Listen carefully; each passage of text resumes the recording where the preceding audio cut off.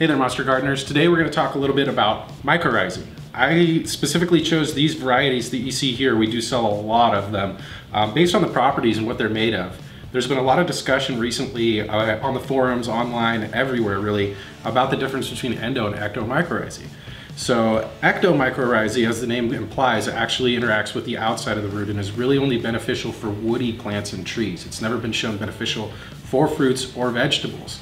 Endomycorrhizae, as the name implies, actually interacts with the inside follicle of the root and extends to the outside, actually extending its physical root mass through a symbiotic relationship in which the endomycorrhizae feeds the roots and the roots feed the mycorrhizae, expanding their area greatly and their water and nutrient uptake.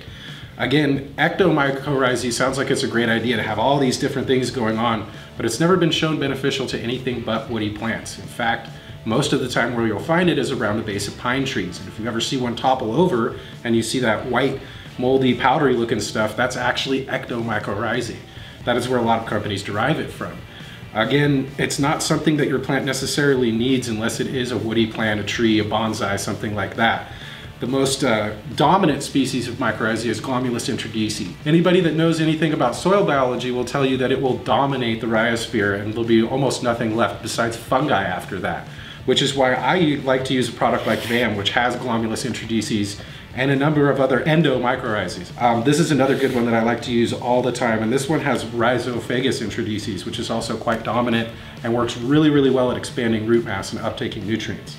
A product like Great White is a great product, don't get me wrong, but it has a lot of stuff in there that your plants can't necessarily use unless you're growing ornamentals, woody plants, geraniums, things like that.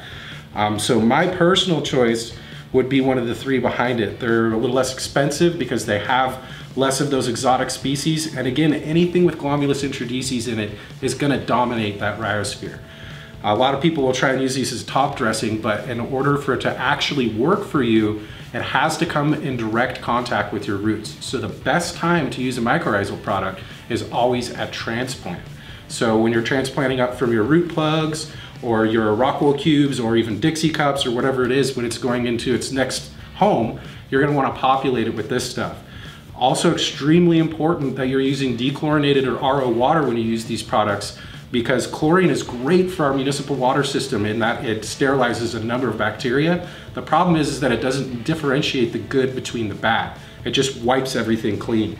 So if you're using a product like this and just watering with, say, hose water or sink water without filtering it first with something like a Boogie Brew filter or a Stealth RO or something like that, then you're just wiping out that biology before it ever has a chance to take hold. Also, little tip, using a compost tea that's rich in products other than molasses, because molasses can smother these microbes, can help to feed them and help your garden to grow as well.